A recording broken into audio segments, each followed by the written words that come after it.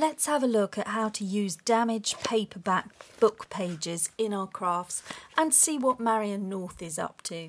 Hello and welcome to the Treasured Page. I'm Melanie and this is our quiet crafting space. I'm showing you here a book which has been damaged. It's one that's falling apart because the glue has come away, and you can sometimes find these, and they are a good find if you're looking for these caramel coloured aged papers that often are seen when they've been allowed to sit maybe near a window and they've discoloured, or they've got hot in the sun and the glue's come away. Therefore the pages are just able to fall out, and sometimes you lose a whole section of the book just by opening it. Well, this is perfect for crafts, so I'm just going to take a few of these pages and see if we can do something with those today. So I'm crafting in daylight today, which is rather good. I'm at my crafting desk. It's quite cold, so I've got my woolly jumper on. And what I want to do is I want to use up book pages. I want to use up some papers that I don't really have much use for elsewhere. They are just some decorative old scrapbooking papers that have been sitting in the drawer for yonks. But what I did like is that they've got some nice botanical images in some of them. These were just paper packs for anyone in the UK. They came from Works. They're not expensive at all. They're about £1 for a pack. And I thought, well, I don't know what's that, 6 inches by 6 inches squared. So yeah, that we're going to use those.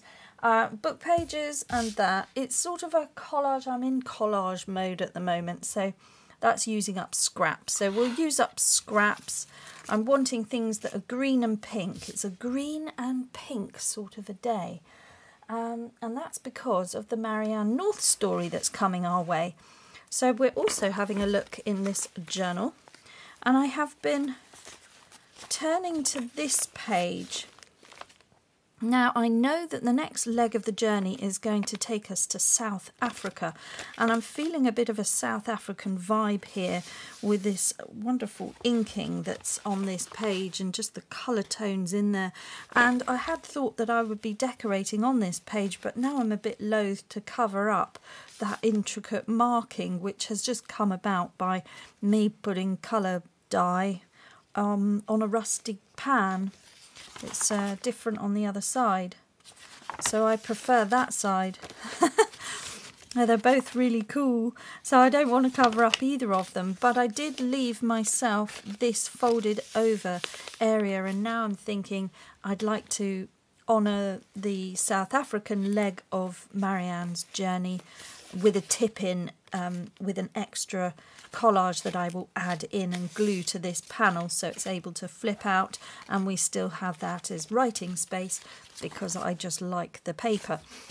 So that's what's happening. I've also just been flicking through here just to get in the mood of where we're at and thinking about Marianne's journeys and how that would have affected her.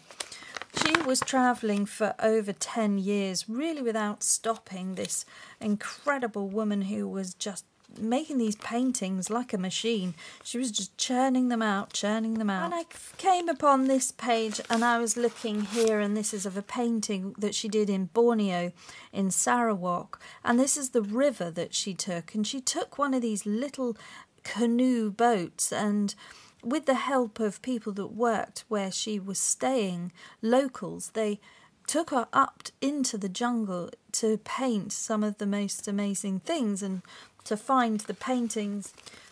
So some of these really peculiar plants that she was looking at, she found that, but she had to go in this boat in order to get there to these far-flung places where really had been untouched at that time, because this was in 1880 that she was in Borneo. So Marianne was in this little tiny boat travelling up the river, and they encountered some rapids, and she got tossed about in this boat, and it was so fast that she honestly thought that that was the end of her. She really, really had a a moment there where she thought she might not make it.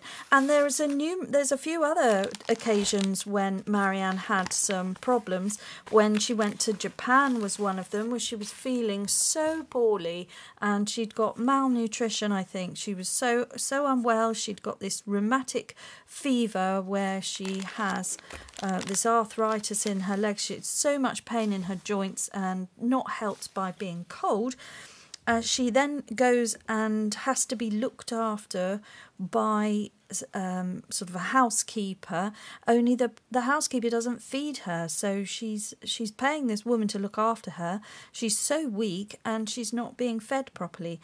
And one of the things that is said is that she gets into a rickshaw travelling pram type arrangement, a carriage which is powered by a man running in front of her with this carriage on the back. She sits in there and there's a collision. She has this moment where she's flown forwards out of the rickshaw buggy and she falls to the floor, straight down to the floor, and she hits her head against a wall and is sort of very much felt like that was the end of her then. So she's had these life-threatening occasions where she has been really quite scared. And another place where she went, she absolutely adored it, was when she went to Java and she did some horseback riding, and she was able to go riding and she really enjoyed it. But they had given her an untamed horse, and although she was an accomplished horsewoman and was able to ride horses, she was thrown from a horse and thrown to the ground. So Marianne has had some real adventures and some life-threatening experiences, and these are the experiences that start to come out around this time in her life. So we're looking at 1882, and she is about to embark on her next adventure. And so I'm just going to do that, allow you to listen to the story, which I've already just read, and I'm putting it on a voiceover so that I can just carry on here and you can listen to that, and we'll just hear how she gets on. And this story does come with a small warning. There is a bit of sadness to it, so we're just going to gently work through that as we hear the story, and then just honour the past of all the adventures that she's had. We're just going to honour what we hear and put that down on a gentle collage. In 1882, after the opening of Marianne North's gallery at Kew Gardens, there was no question of staying quietly at home. The lure of the tropics and the promise of new plants were too strong. Marianne stood in her gallery, surrounded by her paintings. Marianne hung 627 paintings within the gallery at that time. We also know that Charles Darwin passed away in April that same year. This had an impact on Marianne North, having had the mentorship of Charles Darwin, who was of her father's generation. So Marianne is stood in her gallery surrounded by her paintings. She's quietly contemplating how they all appear. She suddenly realises she's got paintings from all around the world, but not all continents are covered. She sees that there's a gap, and that would never do. Charles Darwin had told her to complete everything, and he had even urged her to paint in Australia and New Zealand, something that she wasn't planning on doing until he suggested it. So looking at her gallery, she probably thought, what would Charles Darwin think if he had been able to visit? And she came to the conclusion that she was missing a continent amongst her paintings. She wrote in her journal, "All the continents of the world have had some sort of representation in my gallery except Africa. And I resolved to begin painting there without loss of time." So with that, the lure of the tropics and the promise of new plants was too strong, so she sets about preparing to travel to South Africa. By the end of 1882, Marianne was in Cape Town, and for the next 9 months she travelled extensively around South Africa. The wealth and brilliance of the flowers staggered her and reminded her of Western Australia. There were quantities of gladioli, heaths, salvias and lobelias, marvellous gazanias turning their eyes to the sun, mesembryanthemums, clumps of agrippanthus, and innumerable other treasures. It was the proteas, however, that impressed her the most. They take me by storm. I never had an idea of them and their variety. People brought her armfuls of flowers, so many she did not know what to paint first. Everyone was extraordinarily interested in her painting. One woman asked whether they were handwork or whether she had used a machine. Another remarked, "She just takes a flower and does it all at once in colours." Then there were some tiresome girls who crowded into Marianne's room and sorely tried her patience with idiotic questions. Wasn't she afraid of spoiling her eyes? Shouldn't she save them? Save them? Save them for what? Marianne lost her temper and they all fled from the room. They thought me mad, she recorded with some satisfaction in her journal later that evening. Marianne spent some time staying with Miss Duckett, a commanding woman who ran a large farm at Groote Poort. The 50 ostriches that stalked around the farm were a great source of amusement, but the abundance of fleas did not make it so desirable. At Cadlis, she at last managed to paint the biggest of all the proteas, sometimes known as the King Protea. Ever since she arrived, she had been seeking a specimen in full flower, and at last the prize was brought to her. She almost cried with joy. The bracts were like pink satin, tinted at the base with green, and a perfect pyramid of yellow flowers rose in the centre. At Verulam she met an enthusiastic botanist who took her to see some rare aloes, which they were the sole remains of the giant forest. He told her that Q had coolly asked him to cut one down and send them a section for the museum. Marianne was fascinated by all the native people, the Zulu men and women who worked harvesting the cotton, the Pondu natives with fish and bones stuck through their ears and their hair stiffened with grease and glue, and the tribesmen dressed in their red drapery and feathers who stalked through the bush with superb dignity. However, it was at the end of May that Marianne was feeling ill and began to feel quite homesick. And what we know happened at home was that very sadly Arthur Burnell had grown very weak and ill whilst she was away. He had suffered with cholera when he was travelling in India the year before, and sadly he had been in poor health ever since. He had travelled to his brother's home, and very sadly he had passed away in October 1882. Marianne is in South Africa in this time. She's travelling around with possibly little knowledge of this information. So in May 1883, when she starts to feel sick, homesick and ill, it could be that she is learning this news. Without the detail of her journals, I'm not able to say one way or the other, but we do know at this time she was longing for home. We also know that Marianne started to suffer with deafness.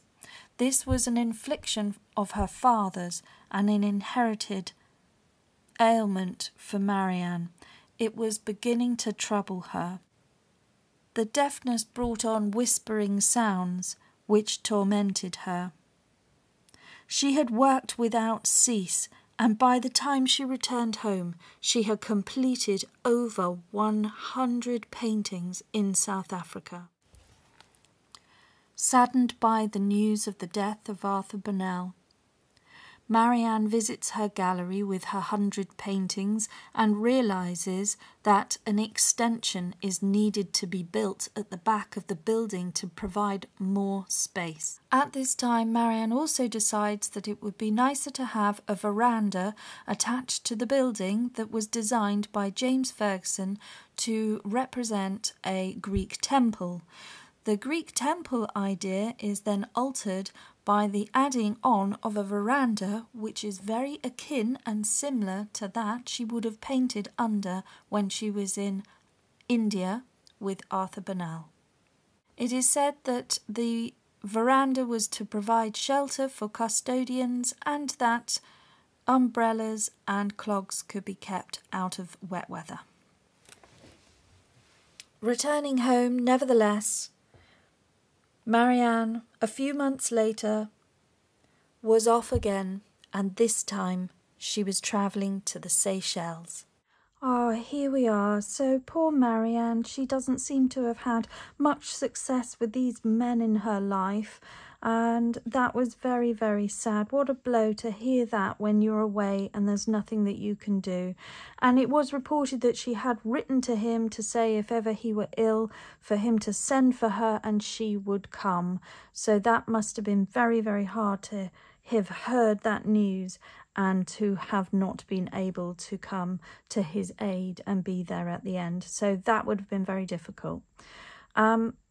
Aside from that, she did have that connection and that was wonderful. And so to honour that, this has been wonderful to make with the copying the petals there and just bringing this to life, and secret journaling as well, because I think secret messages did go on between them. And in fact, when we get some pictures of the Marianne North journal, I think one of the things you see when you go in, the sort of smacks you in the face as you walk through the door, is some lettering that she's painted as you walk in. You look up and it says Sacred Plants of Burma. That's such a special topic between the two, and it is very much upfront and personal. And when she comes back, she then starts rearranging the gallery. She may have painted that as an additional tribute to Dr. Burnell. It would have been completely personal between the two of them. So she had this veranda put on the building as well, which is very reminiscent of something that she would have been painting under in India.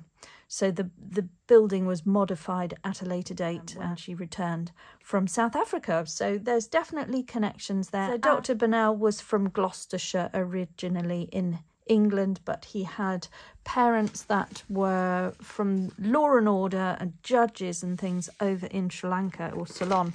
And so he followed suit, and he was definitely, he was a judge. He was sent over to India to be a judge in the courts.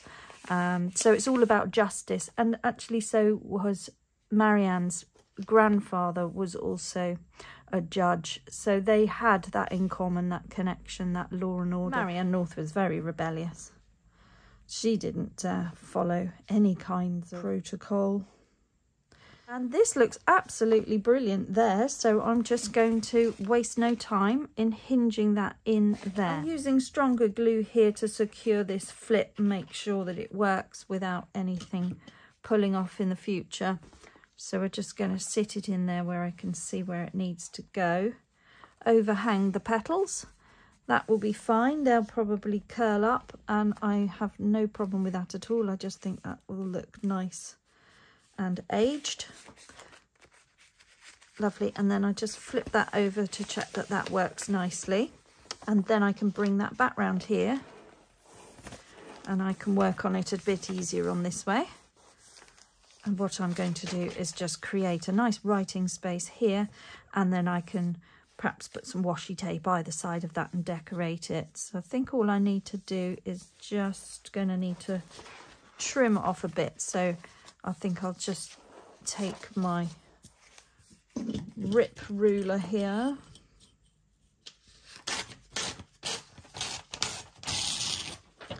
So I've just torn that down a little bit, so that will now hopefully fit in there a bit better.